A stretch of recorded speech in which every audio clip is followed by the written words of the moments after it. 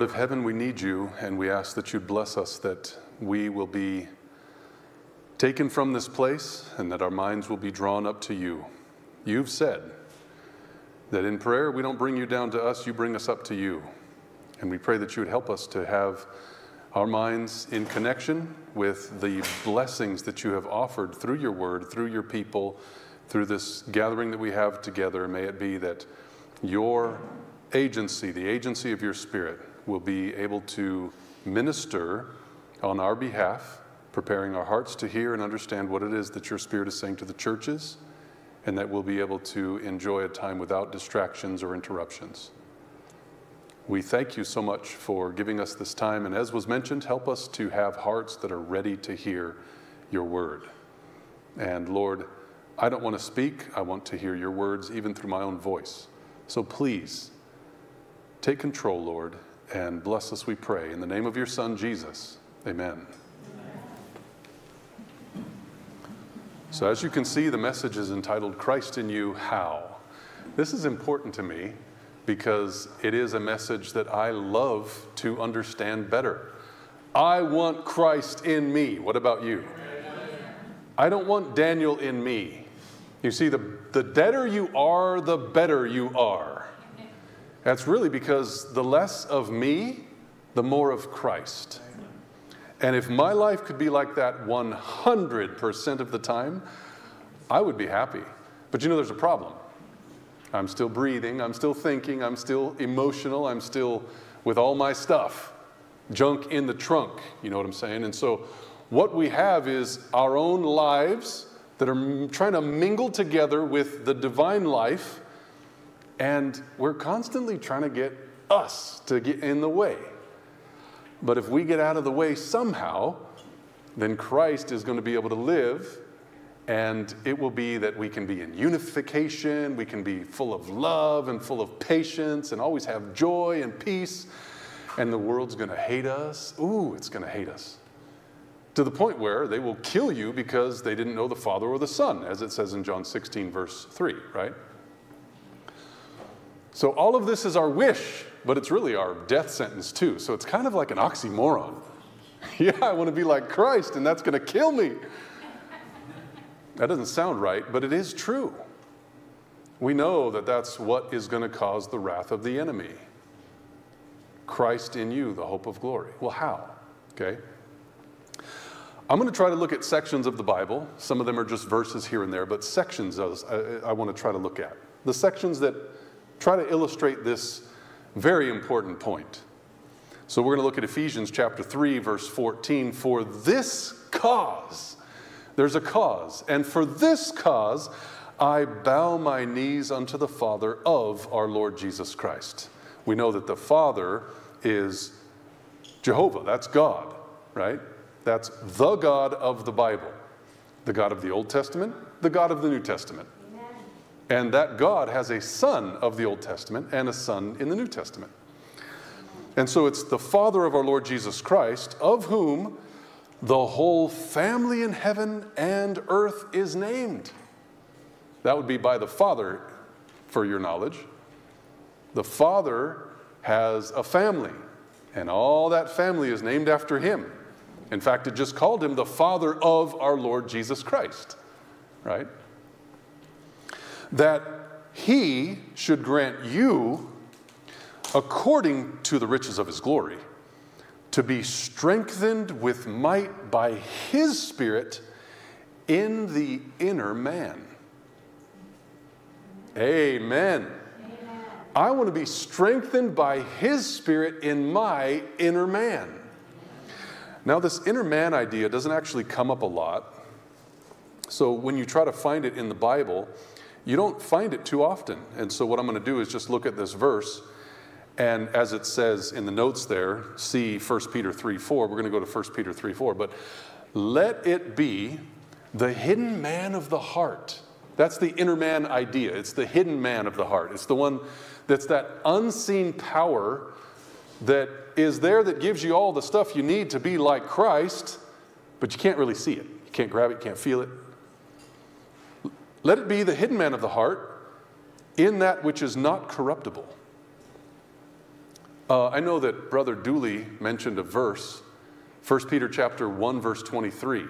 I love that verse. That we are to be born again, not by corruptible seed, but by incorruptible seed. By the word of God, which lives and abides forever. Right? So let it be the hidden man of the heart in that which is not corruptible. Even the ornament of a meek and quiet spirit, which in the sight of God is of great price. So that's one of the verses that we're keying off of this thing. Oh, by the way, if you were interested in these notes, they are available. They're available right now. I just put them up earlier today. If you were to go to Revelation with Daniel and you were to look up this link, Christ-in-u, you would then find this link, which has a previous presentation, which I will replace with this one. And all the notes right here that we're looking at, they're all available just by going there. So if you're interested, you can find it. Anyways.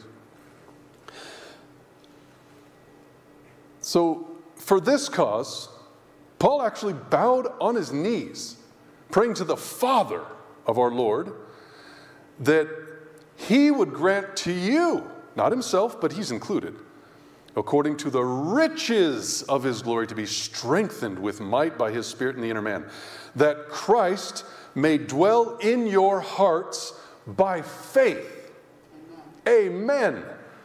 Now, what does the word heart mean in the Bible?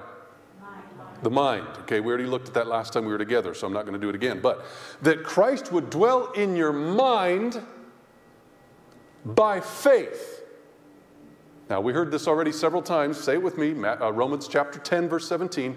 Now, faith cometh by hearing. Say it with me. Now, faith cometh by hearing, and hearing by the word of God. So that Christ would dwell in your minds as a result of where faith comes from, which is the word of God. Is that what that's saying or not? That's what that's saying. So Paul has bowed on his knees. He's praying to the Father of our Lord and Savior Jesus Christ. And he's saying to the Father, could you please give them the abundance of your riches? That your Son, that Christ, would dwell in their minds by the word of God, from whence faith comes. I hope that sinks in real deep. That Christ may dwell in your minds by faith, that you, being rooted and grounded in love. Now, what is love? Well, it's the first and foremost, according to 1 Corinthians chapter 13. The greatest of these is love. In fact, I think that's the end of 12. But then 13 explains all about what love is. And then when you go to Galatians 5, verse 22, where it says that the fruit of the Spirit are these. What's the first one? Love. So, that Christ may dwell in your hearts by faith, that you being rooted and grounded in the Spirit, the foremost fruit of the Spirit, love, you may be able to actually comprehend with all saints, not just you, no interpretation of, no prophecy of the Bible is of any private interpretation. There you go. So it's with all the saints that you may actually comprehend with all the saints what is the breadth and length and depth and height of, and to know, not just comprehend, but that's like comprehending is of the mind, but to know is like a physical, intimate thing, right? And to know the love of Christ, which passes knowledge. Okay, wait a minute, Paul. You're telling me I'm going to be able to comprehend and know something that passes knowledge? That's an oxymoron, Paul. What are you talking about? No. You'll be able to comprehend what is the breadth, length, depth, height, and know the love of Christ, which is actually beyond knowledge. That you, notice now, read it with me, that you might be, say it with me, filled with all the fullness of God. Whoa. Is that actually what that said?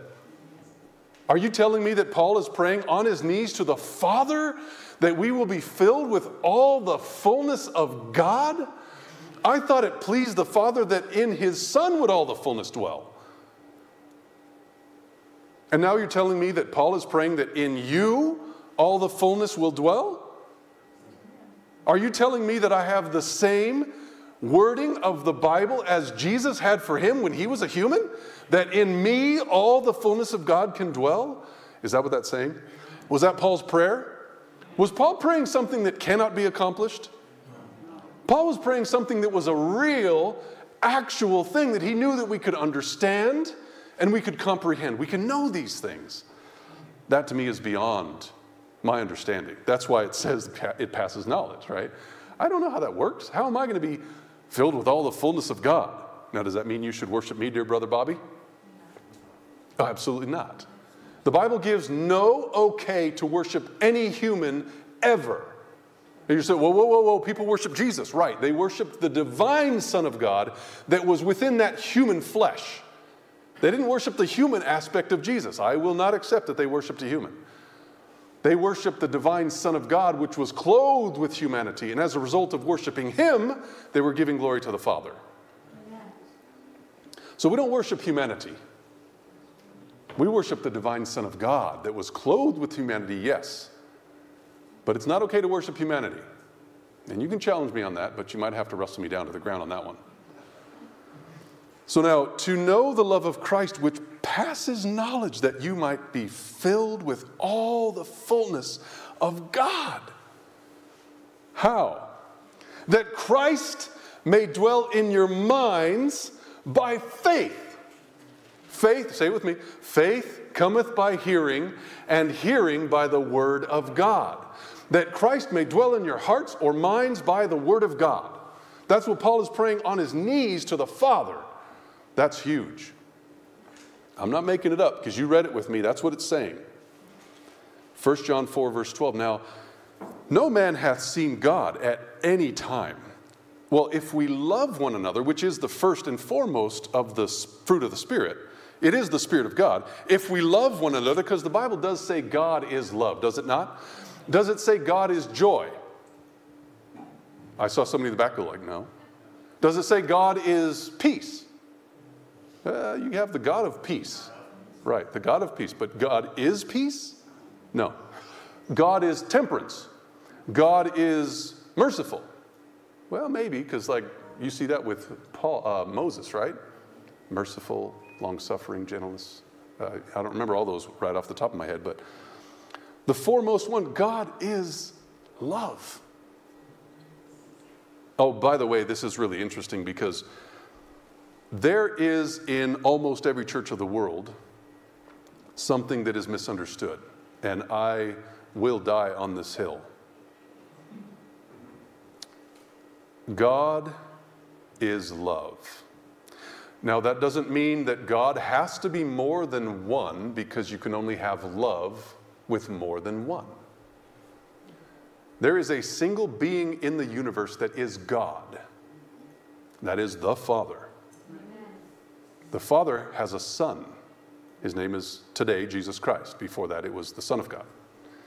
And there are other names. We won't talk about that because somebody might throw up their arms.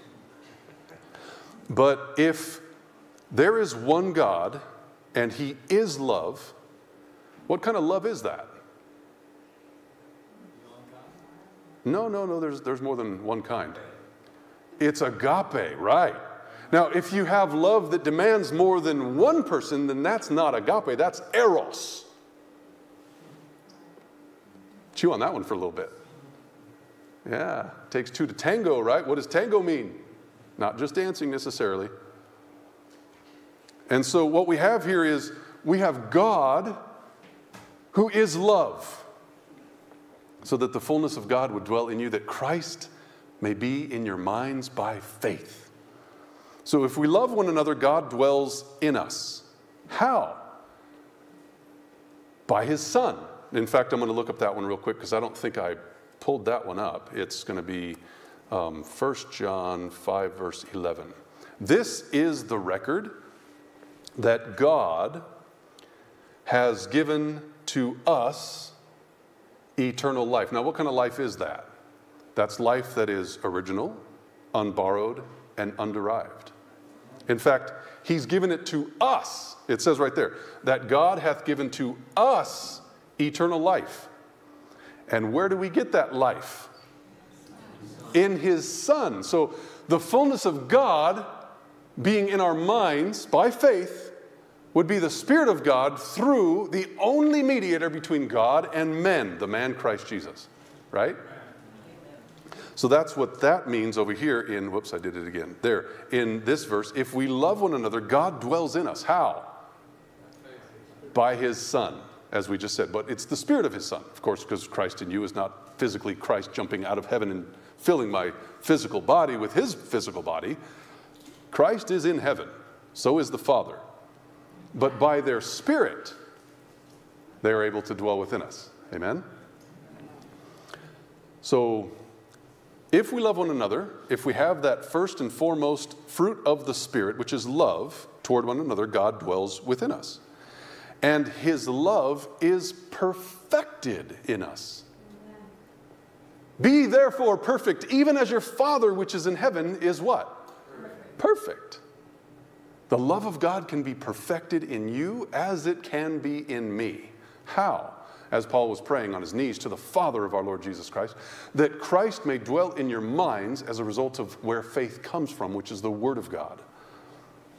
Hereby we know that we dwell in him, and he in us.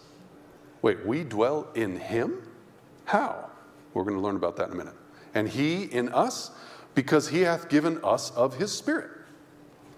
Okay, so wait a minute. If his Spirit is his mind, which we'll learn about later, you put two verses, Isaiah 40, verse 13, and Romans 11, verse 34 together, and you realize that Paul was using the word mind for the word Spirit when he was quoting Isaiah, okay?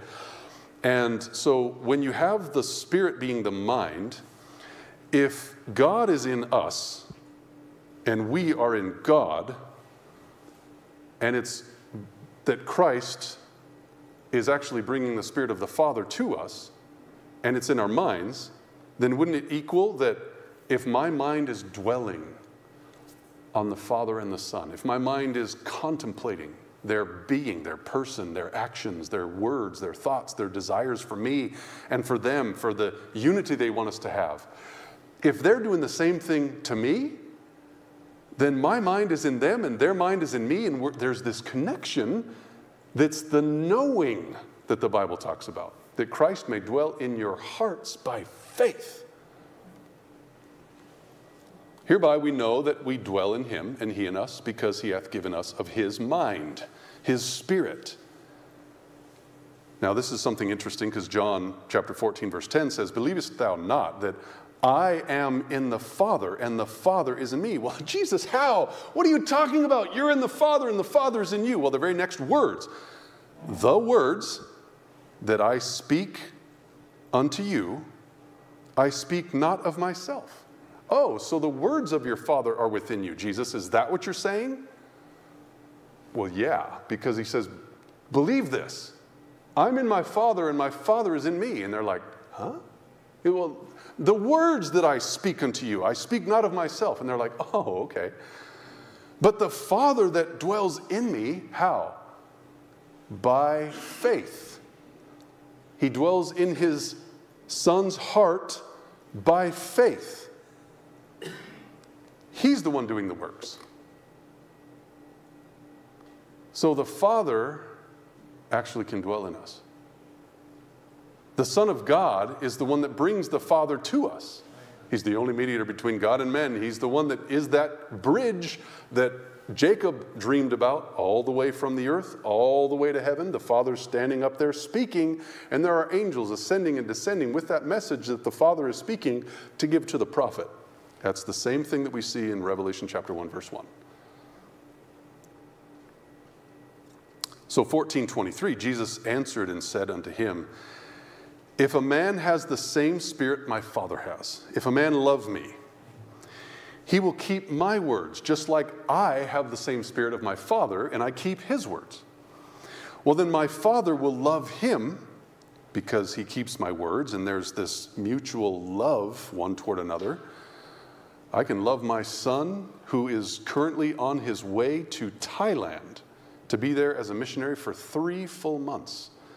I love him right now, and he loves me. And because I'm imagining him on a plane, maybe trying to sleep, maybe trying to eat, who knows what he's doing right now, I'm with him in spirit. I'm with him in mind. So it says, he will keep my words and my Father will love him.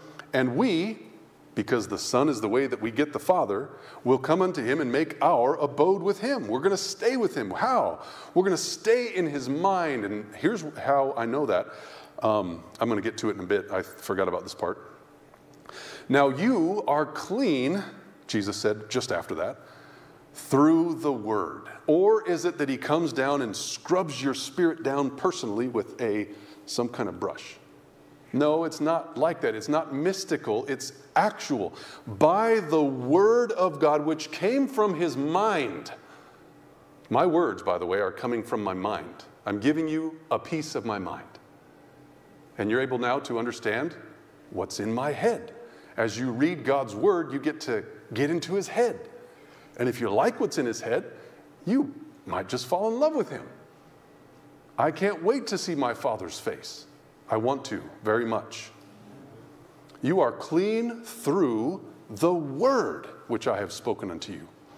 Abide in me and I in you. Well, how, Jesus? Well, you're clean through the word which I have spoken unto you. Well, yeah, Jesus, but how am I going to abide in you? You are clean through the word which I have spoken unto you. Oh, okay. Can you say it again? You are clean through the word which I have spoken unto you. So now, are you telling me that I'm dirty because of sin, right? Jesus is like, yes. Okay, so now, if your word takes over my mind, that word is going to clean my mind of all the stuff that Satan has put in there? Yes, that's it. And you are clean through the word which I have spoken to you. My word is spirit. My word is life. He said earlier in chapter 6, verse 63.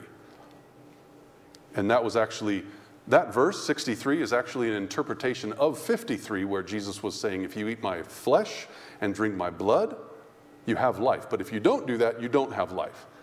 And so Jesus was actually giving a further explanation of that by saying in verse 63, the words that I speak unto you, they are spirit, they are life. And that's how you live, with God's spirit and life. You have his word. Like, for example, not first, but I think it's verse 11 of Psalm 119. It says, thy word have I hid in my heart that I might not sin against thee. But I'm not looking for that one. I'm looking for this one. Wherewithal shall a young man cleanse his way? How is it that a young man's going to be clean? By taking heed according to thy word. Oh, that's kind of the same thing Jesus was saying. You are clean through the word which I have spoken unto you. If you want pruning, if you want sanctification, if you want to retain justification, as we're told, I love that phrase, then you are a partaker of God's word, which is his mind, which is spirit and life. You see? You put those things together and you've got a very solid package of continuing to retain justification, which we could call sanctification. Abide in me and I in you. The branch cannot bear fruit of itself except it abide in the vine. No more can you except you abide in me. I am the vine, you are the branches. He that abides in me and I in him, the same brings forth much fruit, for without me you can do nothing.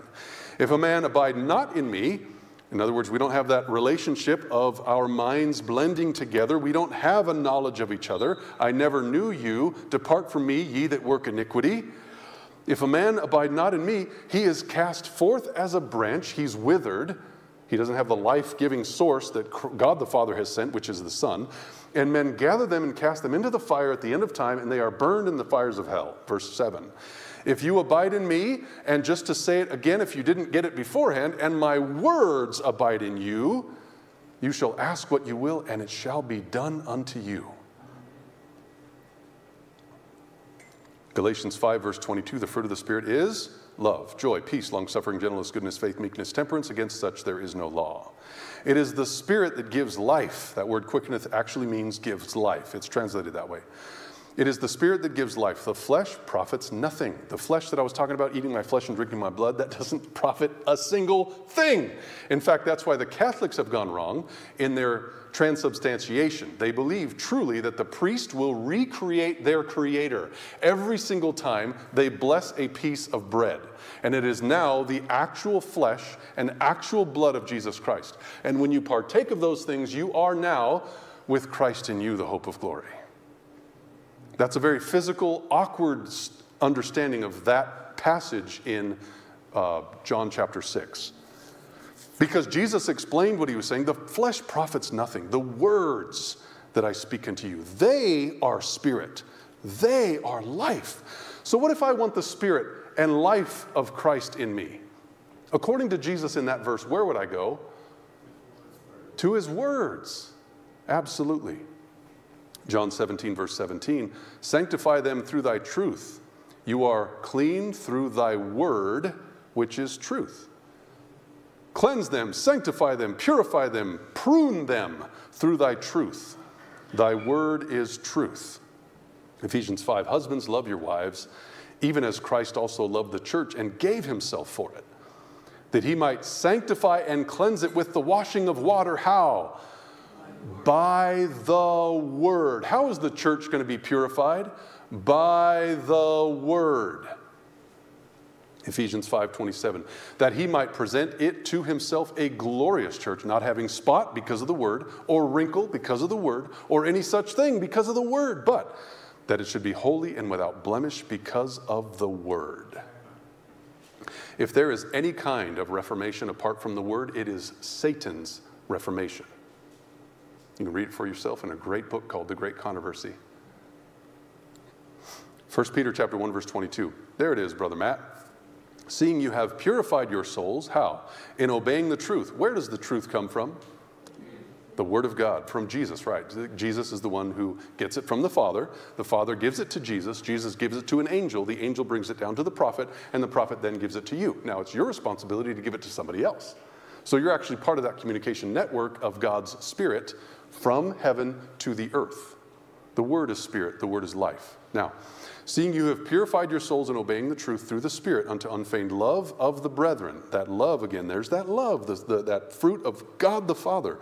See that you love one another with a pure heart fervently, being born again, not of corruptible seed, but of incorruptible, by God's word, the word of God, which lives and abides forever.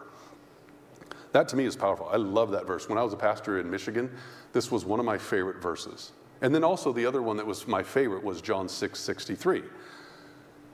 The Spirit is the one that quickens. The flesh profits nothing. The words that I speak into you, they are spirit and life. Those two the verses for me were like some of my favorite. Now I feel like I understand them far better than I did because I was still not in a good understanding of who God is and what the Bible says about him. But now since then, I feel like these verses have really come alive. Romans 12, verse 2, be not conformed to this world, but be transformed by the renewing of your mind. How do you suppose Christ would suggest we were purified by the renewing of our mind? Through his word, yes. That you may prove what is that good and acceptable and perfect will of God. So if your mind is renewed, you'll be able to prove what is God's will. You can test it, prove it, challenge it. Like, God, are you really saying this? Are you really saying that you love me, even though I have done such evil things? Are you saying that if I read your word, you can actually make me whole? You can make me pure? I can be holy? God, are you for real that if I'm in need of clothes, food, or a place to lay my head, you will provide for me? Are you serious? Go ahead and prove it. If you have a renewing of the mind by the word of God, which it doesn't say it in this verse, but that's the idea that we've been reading about through Christ and through Peter and through Paul, you'll be able to prove his perfect will. Again, it's the Spirit that gives life. The flesh profits nothing. The words are spirit. The words are life. Romans 10, verse 4. This is a powerful section of the Bible here. Christ is the final completion, the fulfillment, the purpose even of the law for righteousness to everyone that believes. Amen? Now there is an interesting verse I want to bring up real quick. It's John 14, verse 12. Verily I say unto you, he that believes on me, the works that I do, he shall do also. So if you believe, what are you going to do? Sit there? No, you're going to actually have a life that is transformed as a result of your faith. Okay? And so when it says, Christ is the end of the law for righteousness to everyone that believes, that means those that believe will actually have the same exemplifying works that parallel their claimed faith. You see? We can't just say, I believe Christ is my righteousness, and then go off and beat your wife and drink and molest your child, which I have had in my family, like relations, uncle kind of thing, and it was ugly, very ugly. My cousin was insane, and as a result of that, for 12 years from her father, my uncle, she jumped in front of her train and dismembered herself over the next 100 or 200 yards. So Christ is the completion of the law for righteousness to everyone who practices what they believe, not just saying. Moses describes the righteousness which is of the law, that the man which does those things shall live by them. But the righteousness which is by faith speaks on this wise. Do not say not in your heart, which is in your mind, who's going to go up to heaven, that is, to bring Christ down from heaven? No, it actually says, don't say that you're going to bring Christ down from heaven with this righteousness which is by faith. Okay? So the righteousness which is by faith does not say, we're going to go up and bring Christ down from heaven. Or, who's going to ascend into the deep, that is, to bring Christ up again from the dead? No, you're not going to say either of those. But what does it say? What saith it? Okay, what does what say? What does righteousness which is of faith say? How does it speak? What is it talking about? It says, the word is near you, even in your mouth and in your heart. What is your heart? Your mind. Where does the mouth get the words that it's supposed to speak? From your mind. Okay? So don't bring Christ down from heaven. Don't bring him up from the tomb again. But rather, the word is near you, even in your mouth and in your heart. That is the word of faith. Well, this is the same chapter that says faith comes by hearing, and hearing by the word of God. It's in verse 17. It's the word of faith which we preach, that if thou shalt confess with your mouth the Lord Jesus Christ, and shalt believe, remember believing is paralleled with works, in your mind, in your heart, that God has raised him from the dead, you will be saved. If you believe what's true, and your life is in parallel with that which is true, because of God's grace, this has nothing to do with you. We know that. I'm positive, every one of you understands, you're not righteous. Now, do we understand that like what you were saying? Probably not. You were getting down to the core, like we all think we understand the Laodicean message, but we don't really understand the Laodicean message. We can quote it, we can talk about it. In fact, I could sing it for you, because there's a song way back in the day that I learned about the Laodicean message, but I don't know that I understand it that well, that fully. But what it can say, for sure, is that we are not righteous in and of ourselves to be able to claim a right in through the gates of the holy city. Is that fair? Everybody understands that. So the word of faith which we preach, that if a man shall confess with his mouth and believe with his mind or heart that God raised him from the dead, you will be saved. For with the heart, with the mind, man believes unto right doing, as was mentioned before. And with the mouth, confession is made unto salvation. Now, with the mouth, confession, what does that come from? With your mouth confessing something, it comes from your mind, right? With the mouth, your mind actually works, and it makes confession of Christ And that's who you believe in. That's why you believe. For the scripture saith, whosoever believeth on him shall not be ashamed. Remember later in this chapter it says, faith cometh by hearing, and hearing by the word of God. But just so that we know, in this section, it's very clear, righteousness which is of faith does not bring Christ down from heaven, does not bring Christ up from the grave. But it does say, the word is in your mouth. Now, this is the part that I was talking about. This is really, really interesting to me. This is the leadership, or the elder unto the elect lady, which is the church, and her children, the converts, whom I love in the truth. Now, the truth here is, I think, and I think you probably will agree as we continue on in this section, it's not talking about Jesus as the Word. He is the Word, as we know. But this is talking about real, factual, logical, God-sent truth, facts. So I love you in the truth. And not I only, but also all they that have known the truth. Now, some of these people alive during the time John wrote those things weren't able to meet Jesus face to face. They didn't know the truth, but they know the truth that he has given. They want to be in concert with the Spirit of truth, right? So I love you in the truth, and all those that have known the truth. For the truth's sake, which does what? Dwells in us, and shall be with us, how long? Forever. You mean to tell me that truth is living in me? Yes, the Spirit of truth. The Comforter, by his word, is living in our minds by faith.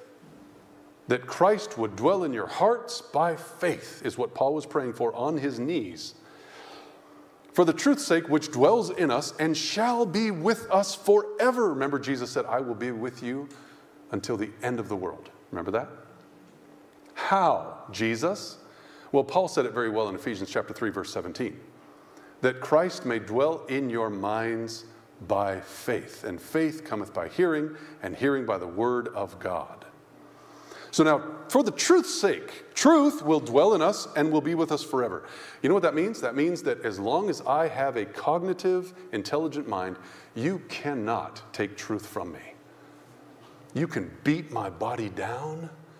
You could slay me. You could strip me and put me up in the sun, on the Sahara Desert without water for weeks at a time. I'd be dead by then. But you could do any kind of thing you want to do, but you cannot take the truth from me. The truth will dwell in me and be with me forever as long as I live. Now, if I choose to change my mind, that's my business. And I'm at fault for that. Giving in, caving because of the persecution that comes, a lot of people have done that. You can go through and read Fox's Book of Martyrs, and there's all kinds of that stuff in history. But you can't take truth from me. That truth is dwelling in me and will be with me forever. And you can say the same thing. For the truth's sake, I love those that are in the truth, and I love you because you love the truth. Now notice right here it says, this is why it's not talking about the Son as the Word or the truth. Grace be with you, mercy and peace from God the Father and from the Lord Jesus Christ, the Son of the Father, in truth and love. I rejoice greatly that I found your children walking in truth, as we have received a commandment from the Father. And so this truth is from his word. That's where we get truth. In fact, that's why you need the shield of faith, the helmet of salvation, the belt of truth. All that stuff comes from the word of God. And then it says praying always. So that's your response to the word as you're speaking back to God. That's the praying always. He's speaking to you. That's where you get the helmet of salvation. Salvation is found in the word. The breastplate of righteousness. Righteousness is found in the word. The belt of truth. Truth is found in the word. The shoes of the preparation of the gospel of peace, which is found in the word. The sword of the Spirit, which is the word of truth. The shield of buckler, or the shield of faith. Faith comes by hearing, which is by the word. So everything you get in the Ephesians chapter 6 armory is in the word. And then all your response to that word is speaking back, praying. God is talking to you. That's how you get all your strength. And you speak back, praying always. You have this communication together, and pretty soon you're going to be in love with this one you find who is God.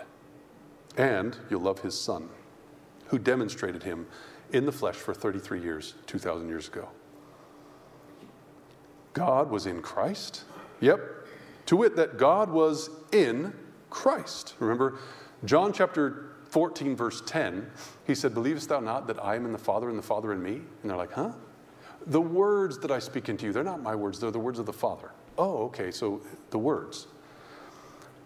God was in Christ, reconciling the world unto himself, not imputing their trespasses unto them, and hath committed unto us the word of reconciliation. So God sent his Son, and now the Son is sending us with that same reconciliation ministry.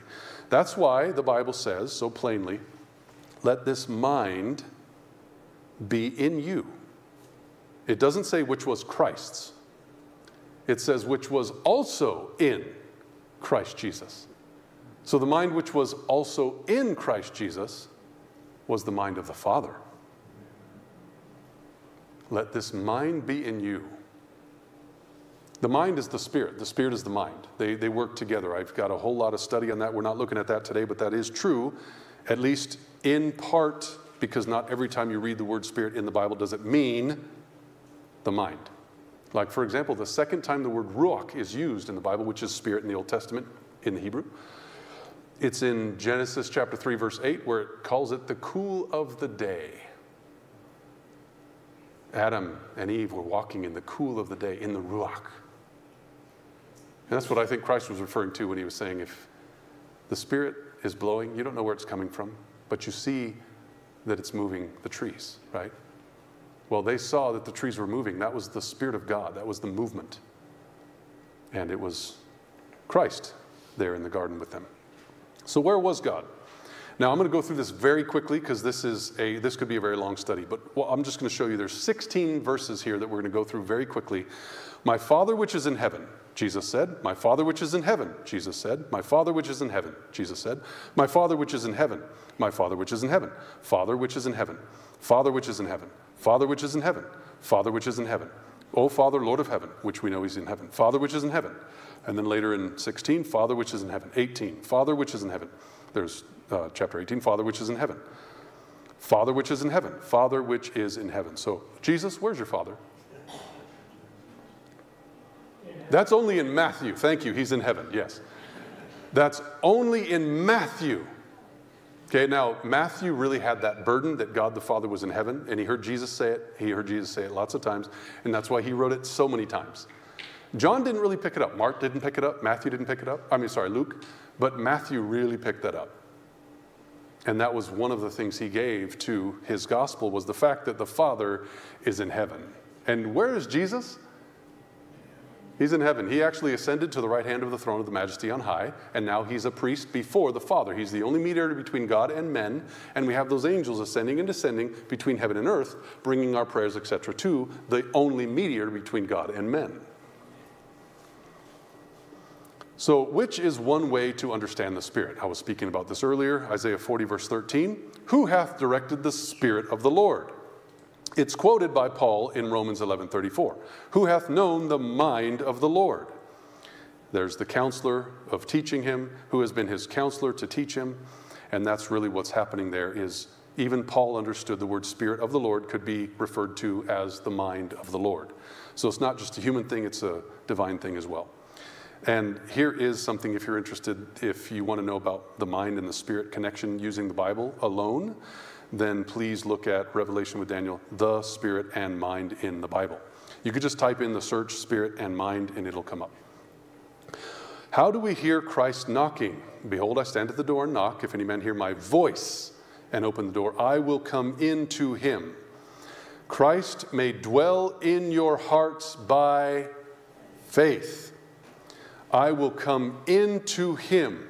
Faith cometh by hearing, and hearing by the, say with me, the word of God. Does Christ still physically cast out of the temple?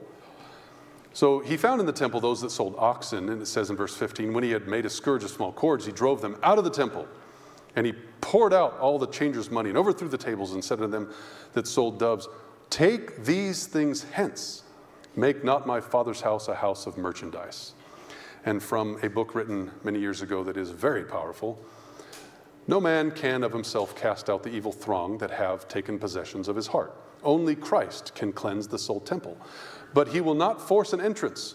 But he comes not into the heart as to the temple of old.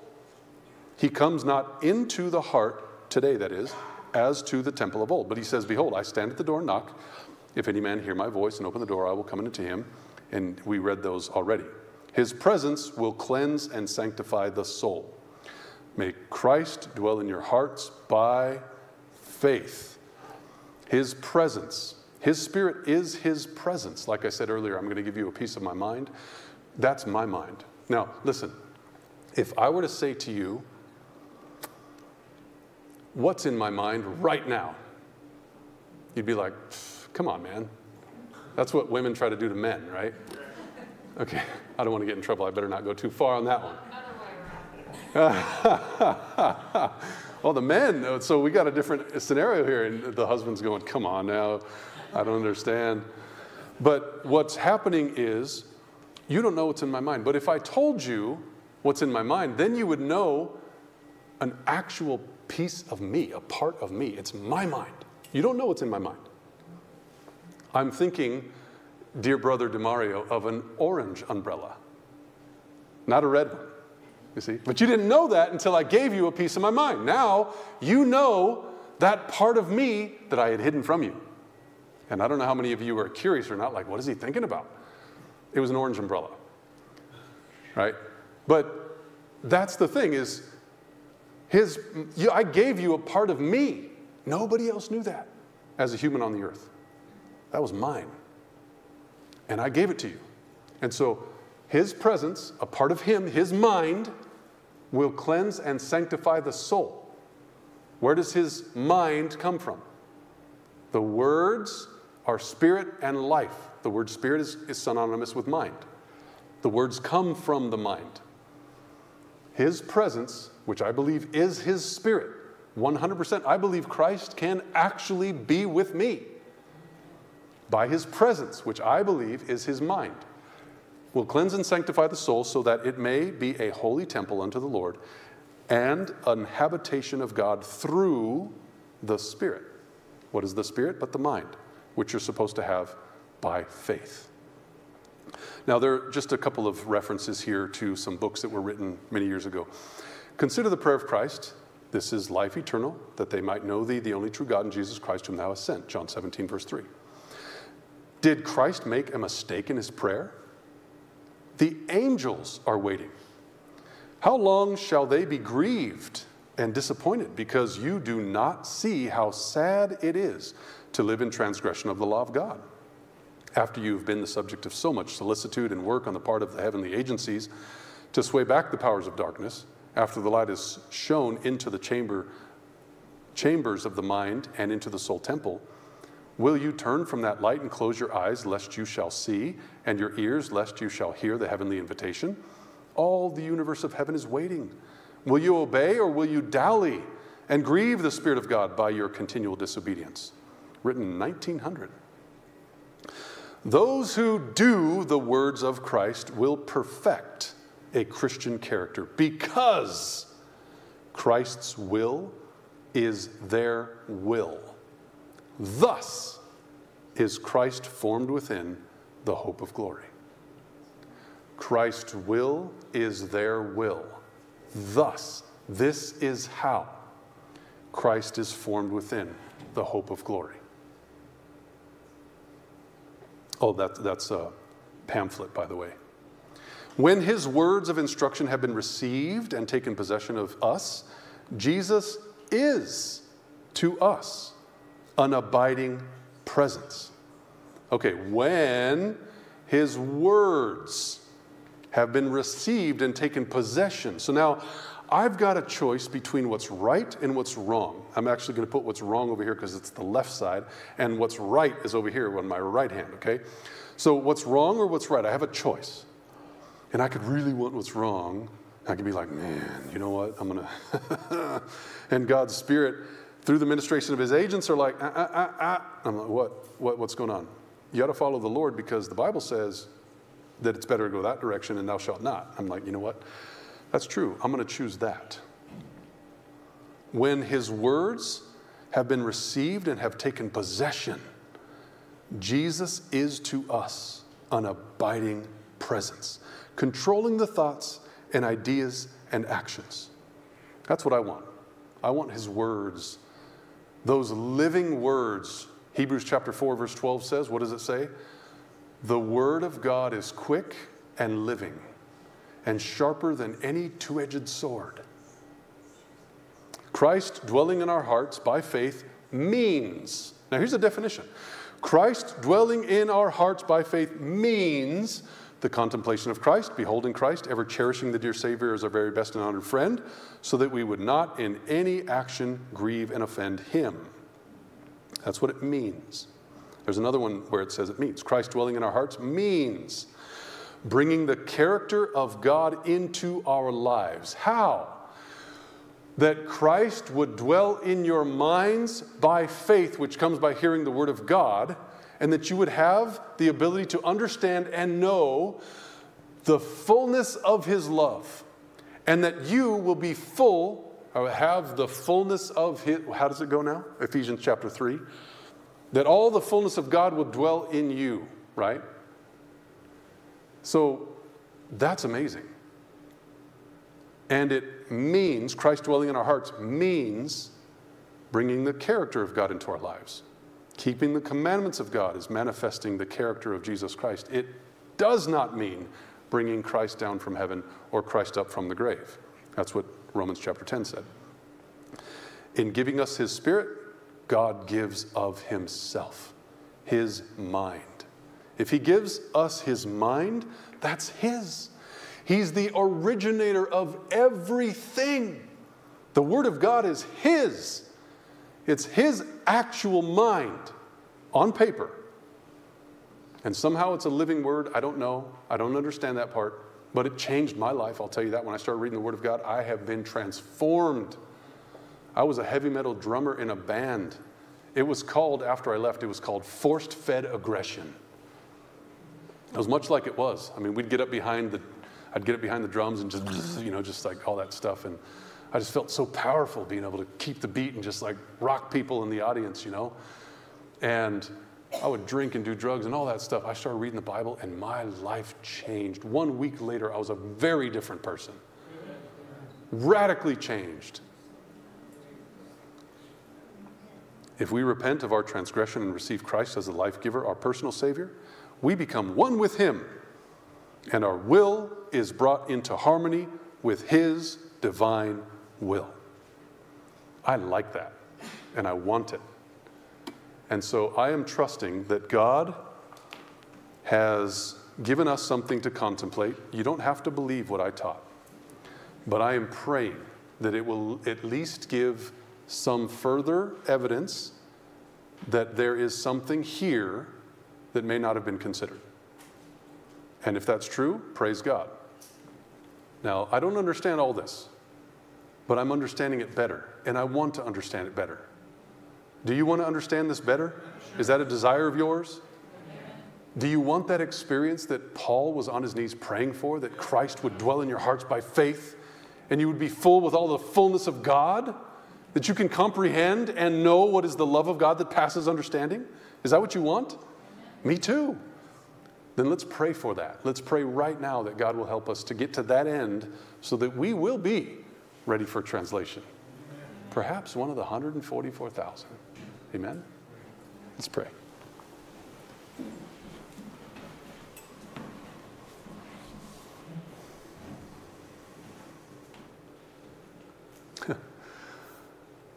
Our Father which art in heaven,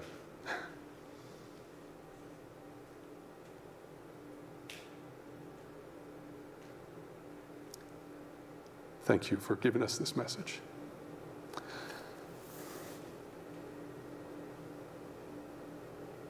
I pray that we would be transformed into the likeness of your dear Son, that your character that he demonstrated would actually be part of our lives, that we would become one with you, one with your Son, and one with each other.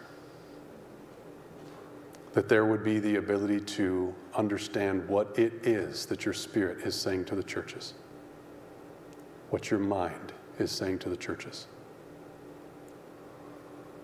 I ask that you would please help us to comprehend and to know what is the breadth and depth and height and length of your love. That Christ will dwell in our hearts by faith, and that we will have the abilities to actually experience having all the fullness of God within us, as it says in Ephesians 3.